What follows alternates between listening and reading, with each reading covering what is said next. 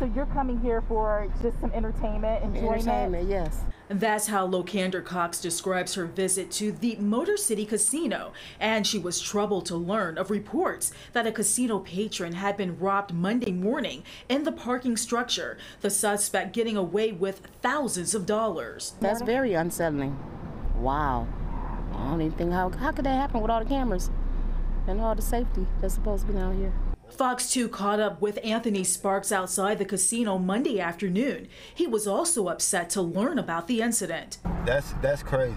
I mean, I don't know what to say about it. Fox 2 reached out to Motor City about the incident, and the following statement was released. The security of our guests and employees is our top priority. This is an ongoing investigation, and we are fully cooperating with local law enforcement agencies. Anyone with information is asked to call Detroit Police right away. Late Monday afternoon, Detroit Police telling Fox 2 that the suspect in this case has been arrested, and additional details will be released at a later time.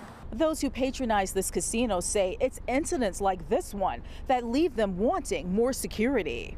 I mean, they just need to have more security in the parking lot. Patrons say they will also do their part to keep safe and out of harm's way. Be observant and pay attention. In Detroit, Ingrid Kelly, Fox 2 News.